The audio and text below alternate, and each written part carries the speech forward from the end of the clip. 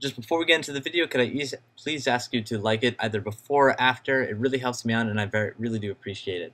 And basically, the point of this video is to try and convey the mindset and what you need to do to get a nuclear. So hopefully you enjoy. What's up, guys? This is OmegaLiar, and I'm back. Day 2 of my uploading schedule. One thing I should mention about the schedule, it's subject to change. I said Monday, Wednesday, Friday, Saturday, Sunday, but I can switch those dates around as long as it's 5 a week. Now that I've cleared that up, I finally got a nuclear. And this is the gameplay. It was a very kill-intensive gameplay. And admittedly, it wasn't the best players I was playing, but that's mostly going to be the case if you're going for a nuclear or something like that. Oh my god. As you can see here, I'm using the An-94 with an MMS and a silencer, and my god, is this gun good. When I got this, I was actually going for the gold challenges. I was mainly going for long shots. So you'll see me trying to pick people off at a distance, and I actually didn't get a single one this entire game. But I do have gold on the An-94 now. I have some gameplay with that you might be able to see later. But that'll be for later. Right now you can see my perk setup: hardline, ghost, toughness, scavenger, dexterity, and then obviously 2 attachments on my first gun. I have no secondary weapon, and I have no third attachment or anything like that. It's just the way you see it. That's what you get. And I have my perks, my kill streak set up, a AGR, which more recently I've fallen in love with in the same way I fell in love with Warthog, Orbital VSAT, and Lodestar. And those 2 are basically like default at this point. But this is not really a setup that would be used for getting a nuclear. The fact that I got one was a different story entirely, but I was able to take away a lot of stuff from this gameplay. And if I were to actually just have sat down and tried to go for nuclear, I know exactly how I would have done it, and I think I might be able to help you guys if you don't already have one.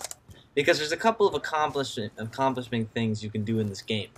The first of which is the most obvious: get diamond guns. Diamond submachine guns, diamond assault rifles, whatever it is. That's satisfying. Getting relentlesses, getting flawlesses, those are satisfying. But getting a nuclear is kind of like this title that says, I stomped on people really hard for one game. It's something that only the better players really have, and so it's not going to be something that I tell you these magical tips and then you get instantly, because admittedly I had trouble with it too. I didn't get one for a couple months, and I'm not that bad at this game. So anyway, this is what I've pulled away from it. First of all, you have to use whatever you're trying to do. Your gun has to match your map. I'm using an assault rifle on standoff, and this map is entirely middle range gunfights with some close range combat. So an assault rifle is more than ideal on this map. Now on top of that, I'm using the MMS. And even though a lot of people actually don't like the MMS, I think it's the most powerful attachment in the game. It gets you kills that you simply wouldn't get in other situations. You saw early on in the game, I picked up an LMGer because I heard him firing. I didn't exactly know where he was, but then I was able to aim through the wall, see where he was, walk around the corner, and pick him off like that. No big deal. So I think the MMS is absolutely fantastic. Some would argue the target finder is better, but when it comes to getting kills that you wouldn't get normally, the MMS, it simply can't be beat.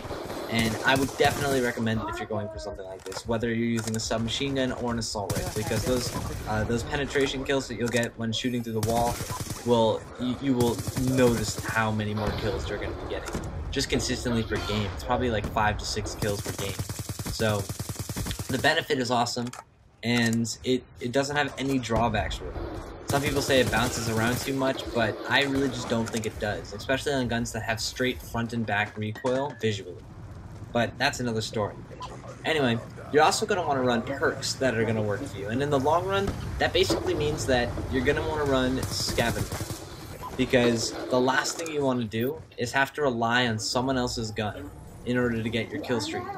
And that just won't work. So you see, I actually make an effort to run around and pick up scavenger packs because I just don't want to run low. I don't want to have to deal with that. I don't want to run out of ammo and be screwed. On top of that, I mean, the kill streaks, they do help out. They get me a bunch of kills, but that doesn't do anything than really slow down getting the nuclear. But obviously there are kill streaks that you can run that will help you out in the long run. And these are the 4 that I think are best. UAV is a fantastic kill streak if you're trying to get a nuclear. In the time that you'll be getting a nuclear, you'll probably scroll through a bunch of UAVs, assuming you run the setup I'm about to recommend. So after UAV, basically, you only have a few options. One of which is counter UAV, and that can be great, especially if you're not using a silenced weapon, but they get shot down, they don't have that much benefit. People tend to ignore UAVs, but a counter UAV will get shot down pretty quickly because an enemy will actively know that it's there simply because it blocks their radar. So I would actually give counter UAV a miss, but the one that you definitely can't give a miss if you're trying to get a nuclear is the orbital VSAT. If you think about it, the orbital VSAT takes 1,200 points to get, and that means you'll get 2 in your way to do a nuclear. And as it turns out, that's exactly what I get here in this gameplay. 2 orbital VSATs. And so, first of all, in an orbital VSAT, you'll probably get at least 5 kills. Because you'll know exactly where the enemy team is, and it becomes easy at that point. It's just a matter of pointing and shooting before they walk around a corner, or just catching them off guard. So the orbital VSAT is 100% necessary. And now the third one is up to you. I think the EMP would actually not be a bad idea if you're just going for a nuclear. Because to wipe out all enemy electronics, basically one, that means that your next UAV will stay up. And there's a lot of other benefits that come with that too. People tend to be a little bit less aware when they don't have radar telling them where someone is at all given times. Or if you have a teammate shooting, people just tend to run towards the dots, so regardless of whether you're paying attention to or not, a teammate that's shooting off an unsilenced gun can get you killed often. So EMP is a great idea. It really doesn't matter, but non-lethal kill streaks for the most part are the easiest way to do it.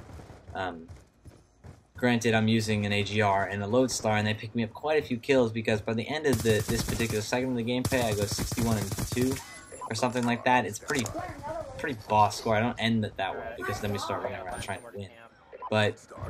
And we win by a lot. They don't score at all because we were actually stomping on them. But that's kind of the other aspect. In reality, you're not going to kill 30 great players in a row. It just really doesn't work. And it's unfortunate, but part of the game is stomping on nukes, and that's one of the aspects of getting a nuclear. You're gonna have to sort of get a little bit lucky in that aspect, and you're gonna have to get paired up with a team of people who either don't necessarily know what they're doing or just aren't that good at doing it. Now there was actually one particular somewhat confident player, but I got fairly lucky when it came to that. And now, if you see, I just got my 25 kills. I have 55 kills total. That's kind of why lethal kill streaks aren't really worth it. I have 55 kills, but only half of them really counted towards the nuclear. So what's the point in doing that? But anyway, now at this point, I'm kind of freaking out because I know I'm better than these people. That's obvious at this point. But I haven't gotten a nuclear up until here, so I'm kind of like, okay. Oh, here's a perfect example. I know that guy is there, but the VSAT actually wears off by the time I get around, and I'm not sure if he's still there, but because I'm able to use my MMS, I'm able to see up he's still just lying down waiting for something to happen, and I pick him off easy. No worries, no nothing. And that's just another example of the MMS doing its work. But anyway, back to the gameplay. So I have like 27 kills or something like that now, maybe it's 28. And this is the 29th, and for this next kill, it gets a little bit nerve-wracking.